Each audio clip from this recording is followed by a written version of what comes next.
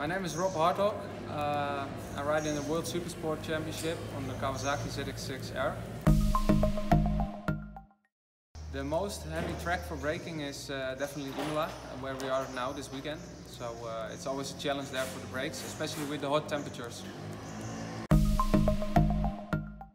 I don't use a lot of rear brake, and in the beginning I used to do it a bit, but also in the wet I almost don't touch the rear brake.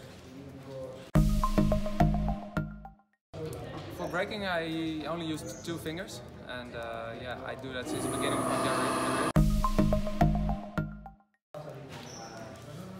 For me, the best brake feeling is when you really feel you're on the limit and the bike is sliding on you and you can just make the corner in time. I think that's the perfect feeling for a driver to have braking. The best pass for me on the braking was definitely during the race in Portimao in 2017. At the end of the back straight you go downwards, and I passed there 2 guys in one action. So yeah, definitely remember that one.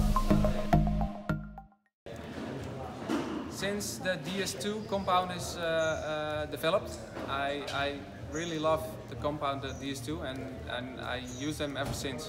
I just love the combined feeling of the dual sinter and the dual carbon, and yeah, since that moment I stayed with this patch.